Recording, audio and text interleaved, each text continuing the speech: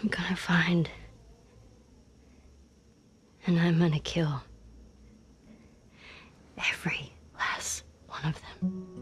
And that is absolutely what she did. The cycle of violence began early on in Ellie's life, and got a whole lot more present as she got older. I'm taking a look at every life Ellie snuffed out, whether it be human or infected. Honestly, my first idea for this video was to examine how many deaths Joel is responsible for, but that 20-year gap includes an untold amount of death, which would make providing an accurate number for his actions impossible. If you still want to see that regardless, just let me know in the comments below and hit that subscribe button for more content like this. Ellie is born into the world several years after the infection began. Using the HBO series, we know she was born by violence, with her mother being bitten shortly before her birth, which is the catalyst for making her immune to the cordyceps infection. From there, she's placed in the Boston QZ, and eventually meets Riley. In the American Dreams comic, she never actually kills anything, although she does get an assist when she hits a dude with a brick. That allows Riley the time to Jackson Pollock his brains all over the ground. The next point in her timeline is the Left Behind DLC, that bounces between her time in Boston and trying to keep Joel alive after his impalement. While in Boston, Riley convinces Ellie to sneak out to the mall and takes her on the best date of her life as they explore a Halloween store, break some car windows, pretend to play in an arcade, and ride a carousel. But things go all cattywampus when infected crash their party. There's too many of them and they're far too fast to outrun, and that forces Ellie into her very first kill at the age of 14. Immediately after that, she goes for the double kill to save Riley and does it again soon after in an absolutely brutal fashion. At this moment, Riley points out Ellie has been bit, while showing off her matching wound. They sit side by side, dreading what's to come. But Riley takes a somewhat optimistic approach that will never come to be. You know, we can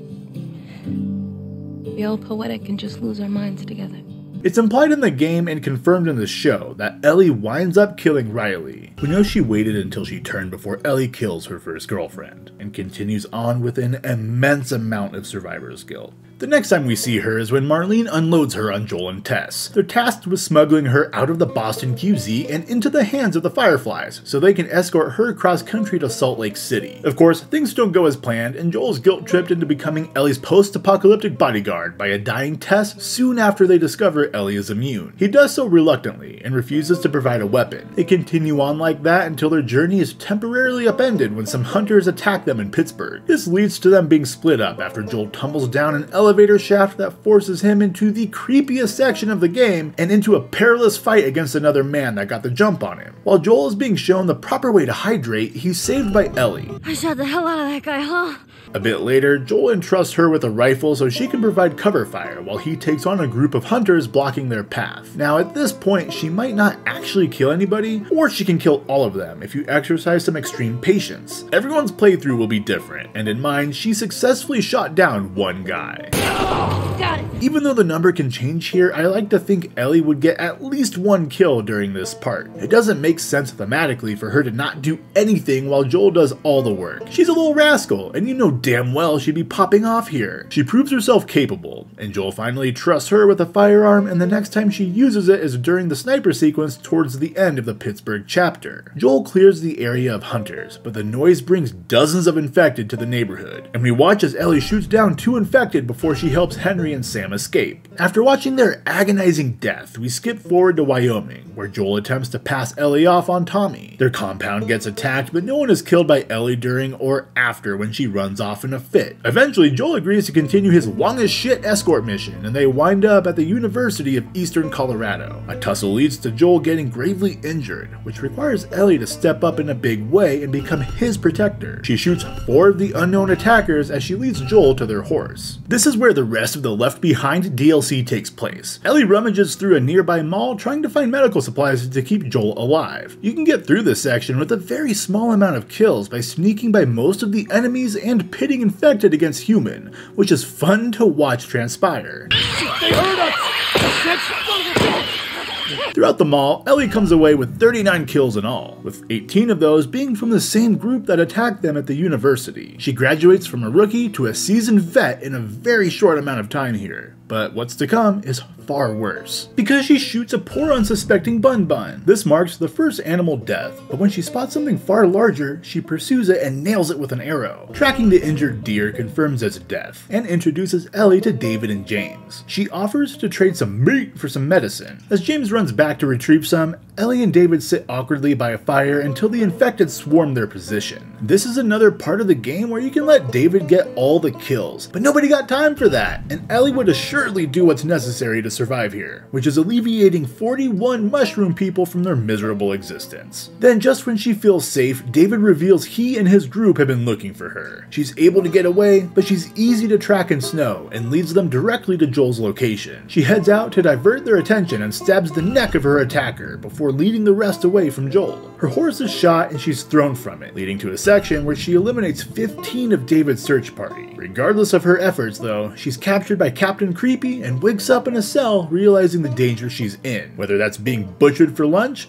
or the implications of David's dirty mind. Unbeknownst to Ellie, Joel is awake and feeling fine enough to kill some folks. However, all she knows is she needs to do whatever she can to stay alive. She uses the bite mark on her arm to distract James and David in order to deliver a slice to James's neck, adding yet another one of these cannibals to her kill tally. We begin another section that can be fully stealth, but in my case, Ellie uses her newfound battle prowess to kill 9 more of David's crew, before she's forced into her final confrontation with the pedo people eater. That caps off an intense part of the game that traumatizes Ellie deeply. Joel by now becomes a fatherly figure and escorts her across the Rockies into Salt Lake City, where the Fireflies have a way to cure the cordyceps fungus at the cost of her young life. We all know what happens here. Joel can't accept losing her and rampages through the hospital, killing everyone in his path and pulling Ellie out of there and into the community in Jackson, Wyoming. Part 2 shows a series of flashbacks throughout Ellie's 3-day Seattle excursion. It gives us some insight into Ellie's distrust of Joel, stemming from his lie at the end of part 1. In one flashback, Tommy teaches her how to shoot his sniper rifle, and she takes out 14 infected from a long distance. She leaves with Joel and fights off 6 more before she confronts him face to face about what happened in Salt Lake City. He maintains the lie that fractures their relationship, which only gets worse in the next flashback when she finds the truth at St. Mary's Hospital, and tells Joel she is done with him. A couple more cap off the game, giving us a glimpse of the night before Joel's death. We learn that Joel has been harassing Jessie about Ellie's patrol routes, giving her the easy ones so she doesn't encounter much danger. The night ends in drama, and the final scene shows Ellie telling Joel she'll try to forgive him. The next day, Ellie wakes up late for patrol, where she fights alongside Dina and nets 13 infected kills before a blizzard snows them in. Eventually, Jessie finds them a little less clothed than before, and informs them Joel and Tommy have gone missing. Ellie locates an occupied cabin and finds Joel getting ruthlessly beaten by a group of strangers. He's killed in front of Ellie's eyes as she's held down. She's spared and left with some more intense trauma that sends her down a path of revenge. She sets out towards Seattle in search of the people that murdered Joel. Their day is pretty damn eventful as they get to the city. They find it mostly abandoned with only infected to contend with. Eventually, they're ambushed and blown off their horse. Ellie is brought back to a school for questioning and finds herself face to face with Jordan, the man she cut in the night of Joel's death. Dina arrives just in time to save Ellie, and in turn needs some saving herself, leading to the first of Abby's crew to go down. What follows is a trail of bodies consisting of 54 humans and infected alike. The day is capped off with a too close for comfort moment that reveals to Dina that Ellie is immune to the disease. She admits to a surprise of her own growing in her belly,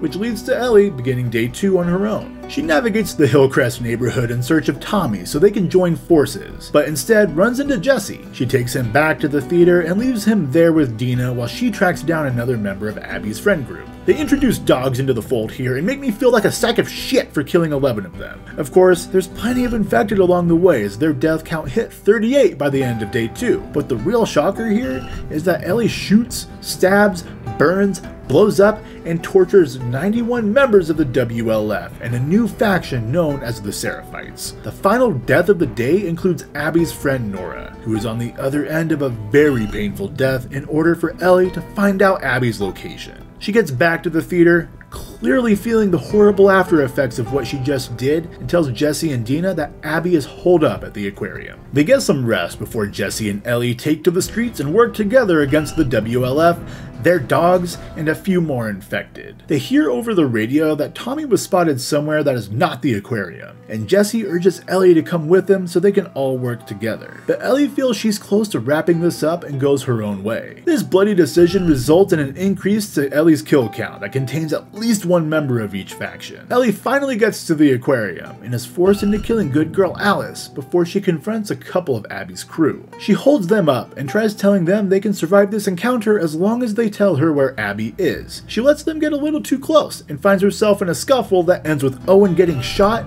and Mel and her unborn baby getting shanked. Tommy and Jesse show up mere moments later and escort her back to the theater. Abby soon pops in uninvited though, killing Jesse and wounding Tommy in the process. The face-off between Abby and Ellie is an intense cat-and-mouse game that finishes with Muscle Mommy bashing her up real good and leaving her there. A few months pass and we pick up with Ellie and Dina living on a ranch just outside of Jackson. Abby's survival eats away at Ellie, and the thought that she's out there pumping iron still is too much to bear. So Ellie leaves and tracks her down in Santa Barbara. She nets 65 more kills, clearing this city of more infected and their violent group known as the Rattlers. She gets caught in a trap which leads to her using her immunity as an advantage, resulting in the death of one of her would-be captors via clicker teeth. She uses the other's gun against him and the entire compound of Rattlers in order to find Abby. They go fisticuffs in an emotional duel that ends with a couple fingers going missing and an emaciated Abby being spared while the toll of everything overwhelms Ellie. The last we see her is back at the ranch house outside of Jackson.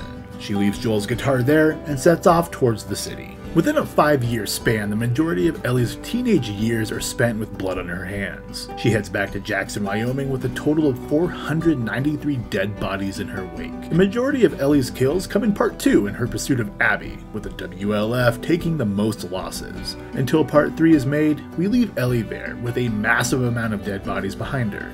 Thanks as always for watching. I'm King Deschain, signing off for now.